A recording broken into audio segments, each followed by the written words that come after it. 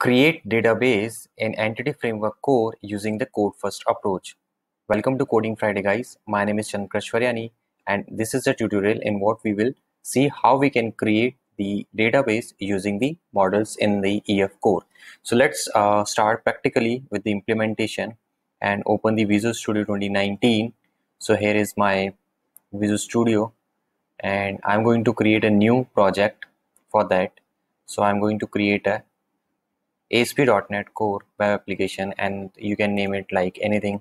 Let's say EF Core Code First Approach, and click on this Create. Now select this API one, click Create. Now it will create the project for us, empty one, and thereafter there are a number of steps which we need to follow. Okay, here we are. Maybe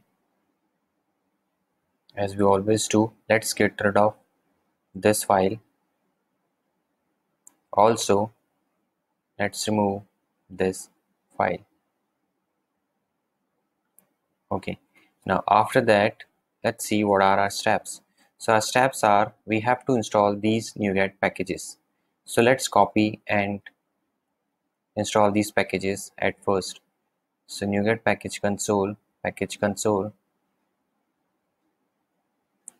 cls, and run this command. The first package is EntityFrameworkCore.Design, and I can zoom it so that it is properly visible. Now press enter. Now the second package is the SQL Server. Paste it, press enter. Now the third package is Tools. Paste it. And the third package is EntityFrameworkCore.Tools. Okay, so these are the three packages. Let's check. Right click, go to this edit project files, and let's see, we have these three packages. Now we have to create the order model. So let's create an order model.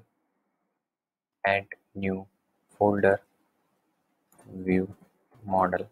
Inside that, let's create a class order model. Now for the properties, let's take the reference from this order model. So this is the model. The same property we will create in the database using this code first approach. So these are my four properties, and I'm using this data annotation key. That means this will treat this as a primary key. And after that, it says create order DB context class. So let's create a folder here inside the same solution, although it should be in different, but as of now, just for the demonstration sake, I'm creating in the same project, create a class called order DB context. So let's have the reference of our order DB context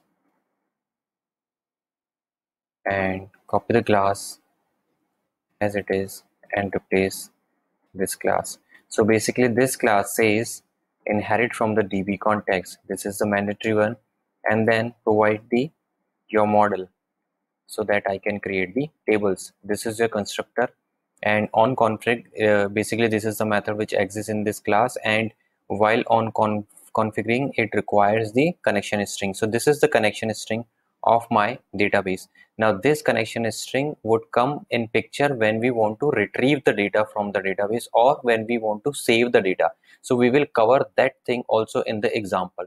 So I'm just keeping this as it is as of now, and then it says add the app setting connection string. So again, let's take the reference from the GitHub and copy this app setting and the startup one. So let's add the app setting here.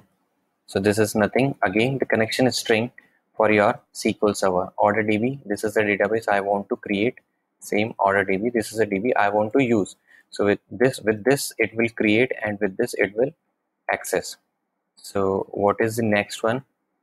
Next one is we have to configure the startup configurations. Now let's go to the startup file and come here. So provide the DB context name and the connection string, which has to be the same one. Yep. And this use SQL Server. Now let's move to the next step. It says to run the migration so that we can see or we can create the database. But before this, I'm going to create this order controller. I'll tell you why I'm doing this at first. So let's create an order controller.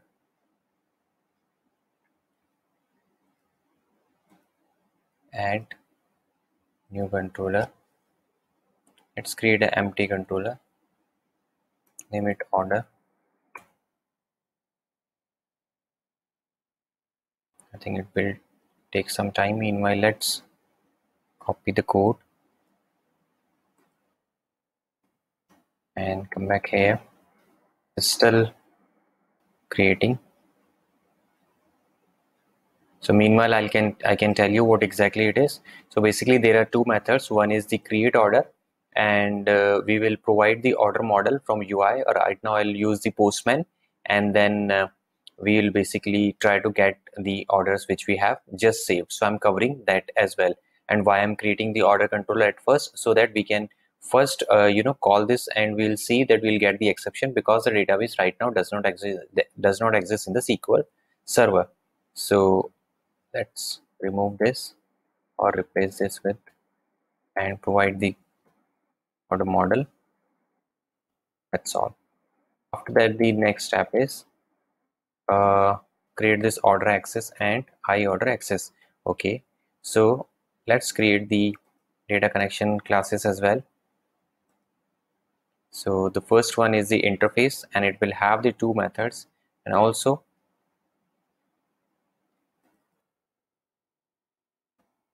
its implementation. So I'm going to create an interface. Let me just cancel and create a class, and basically it is an interface. Paste it here. So it has just two methods. One is get all orders and another one is save all orders, and the implementation access in this class order data access.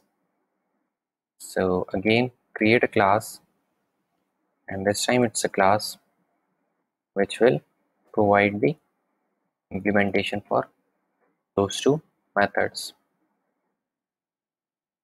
Provide the namespace by pressing control dot. Okay, now as of now I don't have the database. So let's first of all build our application. And see, we have some issue. So let's fix this by importing the namespace, and also in the startup file you have to make the entry for dependency injection of that high order data access, so that at the control level you will get the dependency. Now run the application.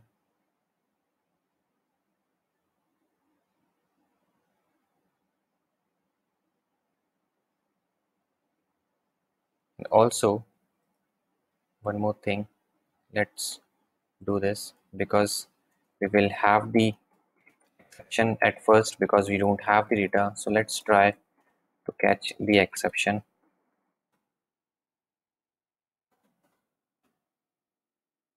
Now run once again.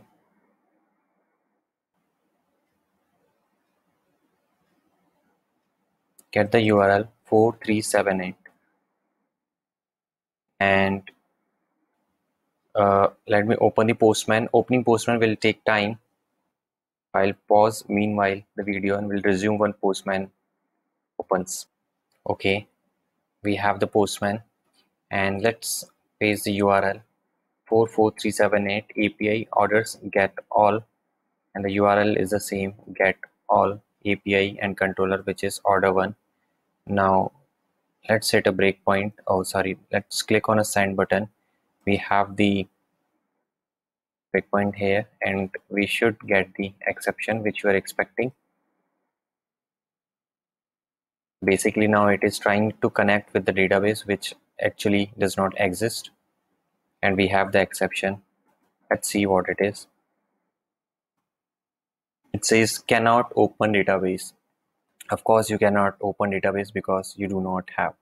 Now let's create the database, and for that open your package manage controller and run a command add migration, and after that name it anything, the name of migration which you want to give.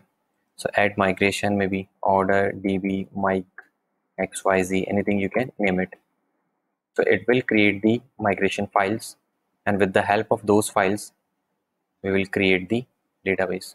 So it says build has been successfully completed, and let's see where are my migration file. Here you will see automatic one folder is created and 2 files are there.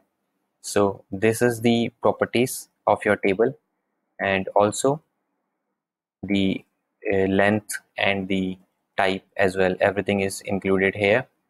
And here we have 2 methods, up and down. Down is for the dropping the table and up is for creating the table. So each time when you will run the command, these 2 methods will be executed, and if the database or table exists it will drop and then recreate.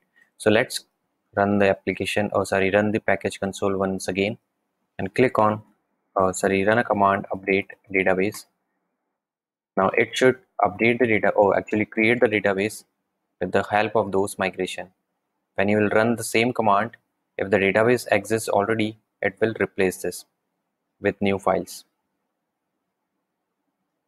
Okay, we have the done, so that means we should have the database. And just to verify we have the database, what we have to do, again go to our Postman 44378, the URL is same. Now once it is running we will call the method, click on this send. Now let's see what happens. See, we do not have the exception, but also we do not have the data.